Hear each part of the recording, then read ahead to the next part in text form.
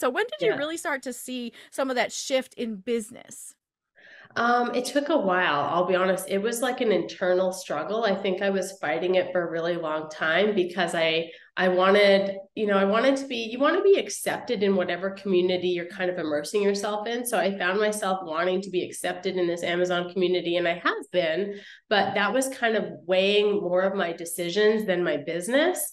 So I would say that it kind of started evolving as I started my content marketing agency, because then I realized that, like, I don't have a coach behind me. I don't have anyone, like, telling me how to do things. Like, I am a sole proprietor running my own agency. I have to figure things out and stand on my own 2 feet. So I think it took a couple of years, but I finally just got to this place where I was like, okay, Yeah. this is who I am. This is what I have to offer, and hopefully that resonates with the right people at the right time. Mm-hmm. And I really think that once we step into that and we just own it for ourselves, these chip on our shoulder kind of thing. It's not really a chip, but it might be something holding us back, just tends to start to crumble. You hold your head up a little higher, and it's not an arrogance, it's just a confidence. It's like, you know what? I finally know who I am, what I'm offering to the world, and Yeah, how I can serve and help people with the knowledge and services that I have.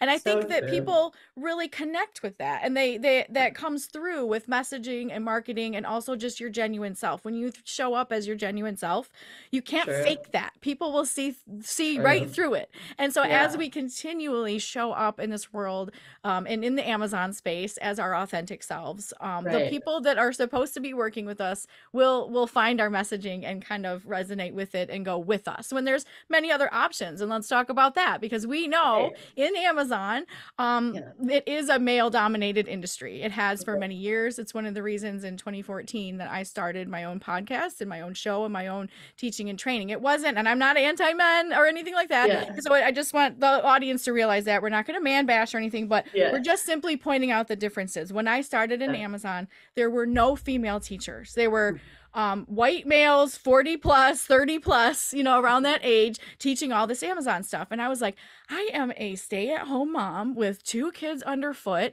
and my husband has like a feast or famine job. So I'm like trying to make ends meet, help with that, try to, take care of my kids at the same time. And the struggle is real. It's a different struggle for Right. someone who's doing it full time and it's their job and they can spend nothing but their 40 hours on that job. It creates a different dynamic. And so I'd love your take a little bit on how it's been to navigate that sort of male dominated industry.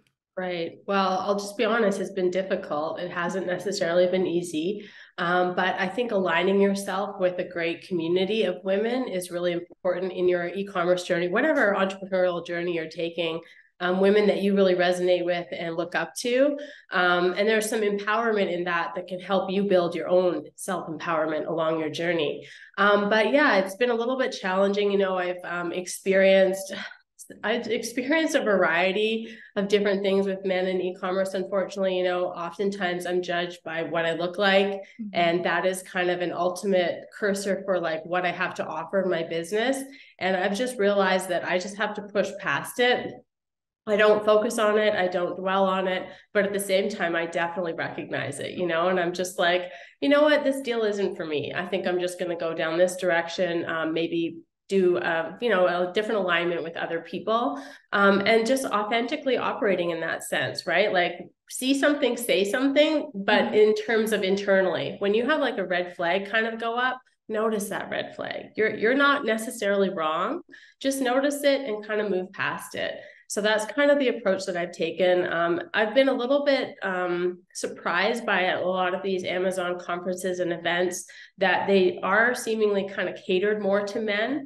And I understand the demographic there, right? Like a large percentage of people, running these Amazon businesses are male, and that's great. But at the same time, like, let's start thinking about what can we do to attract the female market, the market like yourself who has children and is running a busy household. Like, what would it take to get this demographic at an Amazon event, even once or every 1 to 2 years, right? Like, I think that we've come a long way, but I think that there's a little bit more room for improvement in making some inclusivity in the space.